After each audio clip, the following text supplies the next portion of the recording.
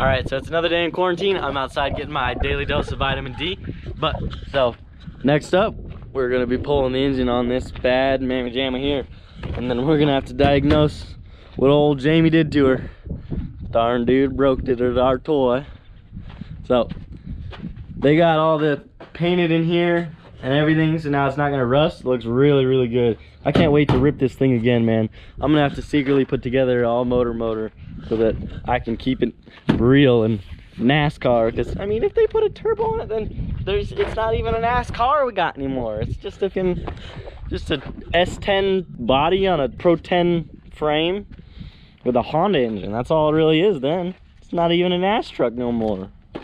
So we got to keep her NAS truck naturally aspirated and haul in, but because I mean, it'll even take away the tone of our exhaust. I mean, if we put a turbo on this, it's gonna sound muffled and it's not even gonna be cool anymore. Like, we can't do that. Can't even, nah, dog. So that's gonna be next up. It's gonna be sick. After me and Gordo parked the EF here, it just randomly lost fuel pump power, so I need to go ahead and trace everything down. We already checked all the fuses. It does have ECU power, so it's not the main relay, and we did swap the main relay because originally we thought it was, because we couldn't see the little green light in there on the Honda, but now we can, and it does click the main relay, and so we have everything but the fuel pump, so it doesn't run anymore. Somehow we just parked it here and then it just stopped working. So me and Gordo got to figure this out today, and then we got an Integra here we got to figure out as well. So we're gonna go ahead and figure out these two little wiring gremlins and get these two cars running again, and hopefully get them back to their owners. So we got to go ahead and figure out why this here Integra doesn't start. It's definitely missing a lot of stuff, and it's got some wires that are cut and broken over here, so it could be distributor, but it also could be his VTEC wire, because he doesn't have his VTEC wire hooked up here, and his distributor wires all look like they're there except for this one that they teed off here, but it's a tee off, not a, like, it still goes to its actual color. So I gotta trace all that around and figure out what that is, but it's missing two nuts here and I'm sure other little things, so we just gotta do our thorough check and run through this thing and make sure it's good.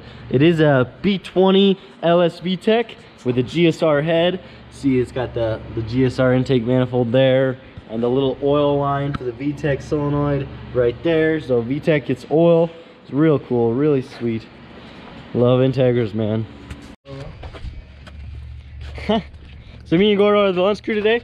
We're rolling down to the McDonald's just up the road, since, you know, it's essential. So we need our fast food, you know what I mean? Yeah. We need the McDonald's. It's essential. Show them what I was talking about the other day. See all those wires, everything's all butt connected and jumped around. Yeah, it's a bit of a mess down there. The car was originally done in 2001, 2002-ish. It's when everything kind of was painted and everything. My uncle was the original owner of the car. He had it turboed and everything, GSR, and it had a gritty turbo kit back in the day. It had AC and everything, and nitrous purge solenoids. It didn't have nitrous, but it had a purge, so it looked all cool, all Fast and Furious with the underglows and everything. The car was really, really sweet. But since then, it's gone through, I mean, he sold it to my dad's buddy, and then my dad bought it back, and my dad sold it to his girlfriend, and then it blew up, and since then my sister's had it, now I have it. So I'm kind of trying to bring it back to life. I've got a rye wire for it and a bunch of little things, so hopefully we can get this thing going good, man. Love my baby. Yeah. Turn it back to its former glory. Yeah, she's a ripper. Wanna fill my bag of food, bro? I am. Oh, hey, look at that. Make sure we got everything. We have the burritos and sauces and fries. So the reverse sensor's broken off, but this was plugged in here, and this is the this is a power or something for the harness. This is in reverse, so this was probably where we had our short and it was sparking possibly. So turn the key real quick and see if we get a, like, hit the crank real quick, see if we get a spark or not. Where was it arcing? It was like right here.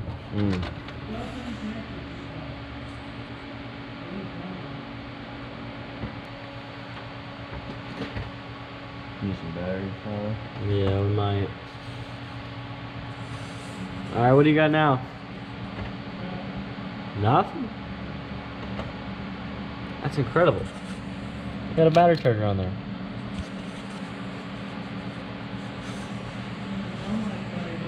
The dome light's not even on? Why? It was on before. That's silly.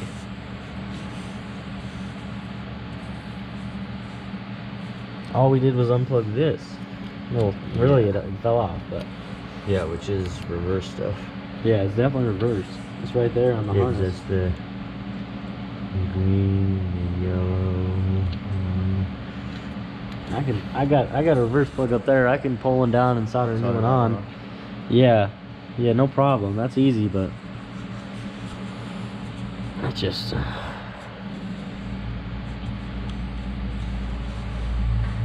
the battery's not pulling amps down there, and it's at the bottom of the green.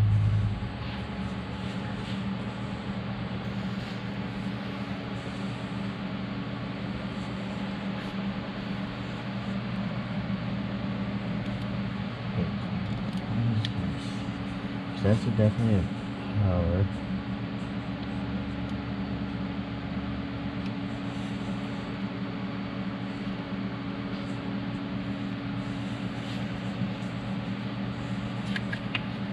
The thermostat ground was tight when I checked it. Where over the other end of this?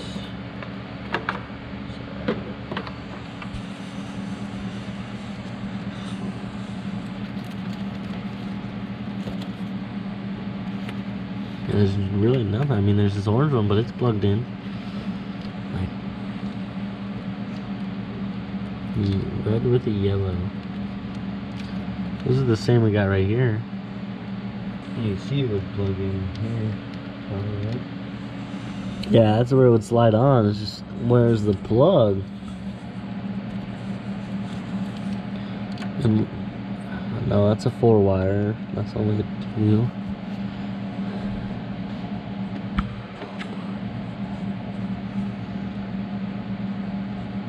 Unless this one's a Civic one. Oh, a Civic harness? Yeah, into a They probably did. Integra. Yeah, they probably, because they did a LSVTEC swap, so they probably did the OB1 distributor and did the whole Civic harness. Yeah, that could be.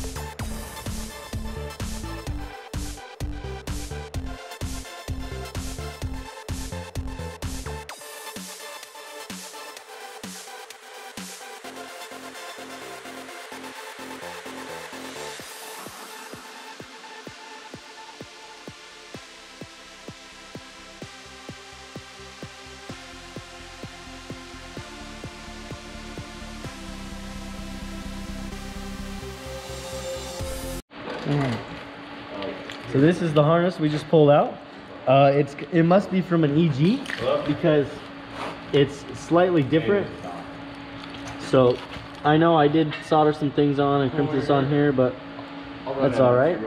This is still usable, and we can use this stuff later on. All of it pretty much. But this is out of VTEC Vicky. and this is the right harness, except for the alternator plug is going to be different because it's OBD2, and this is the OBD1 alternator and OBD1 distributor. But I have a jumper harness for the distributor, and so I'm just going to have to make, I'll take that plug right here, probably, or I mean, I can use that one either one, and I'll just change the plug so the distributor plugs in, and then everything else should work because I already got the injectors ready to go on. So I'll do that and the alternator, and then the harness should just go right in and should solve a lot of the gremlins. Hopefully it just powers up because we're not going to be plugging reverse into the wrong spot and causing some weird shorts. Yeah. Yeah. Definitely strange. Ground in the 12 volt.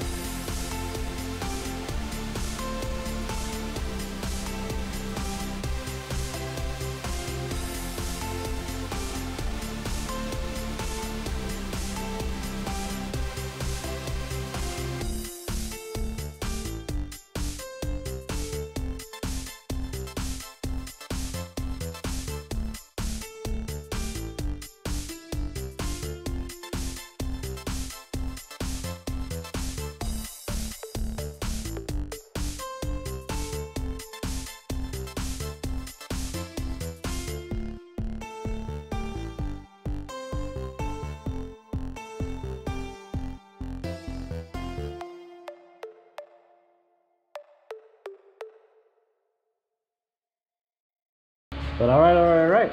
That's it. Got this thing all ready to go in. We'll get this back in the car, and then hopefully we have a lot more progress with when we power the key on. I'm hoping. Hopefully. So we're gonna go in this side first.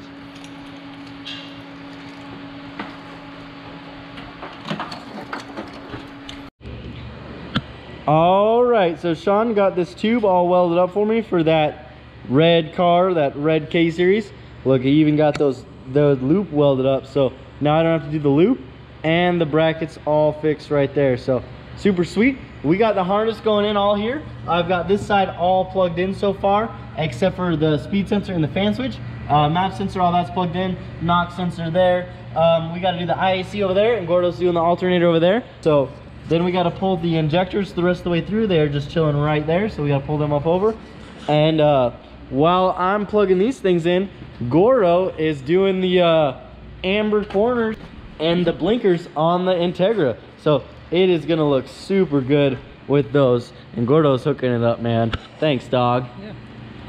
All right, so we got the harness plugged in all the way around, except for the intake air temp sensor here. We gotta lengthen that a little bit because it's normally right here on the LS. So this just is gonna need to be lengthened. But we should be able to give it some power and see if it has any power. That'll be the first big step. Okay. If it has any power. Yeah, this is weird, man. Definitely a weird car, but that's a big fix there. We got the cut, you know, pretty beat harness out of it, and this one's much cleaner, much nicer, and it's got the GoofyBuilt flare on it, so it's gonna go good. We're gonna get this thing all sorted out. We're gonna get it in the air for now. It's raining, so we're gonna get the CRX in, and we're gonna mess around a little bit, and then we'll get out of here for the day. But I hope you guys all enjoyed this video, and you guys like, comment, and subscribe down below. It's pretty sweet. Yeah, hit the bell. Hit the bell. Ding!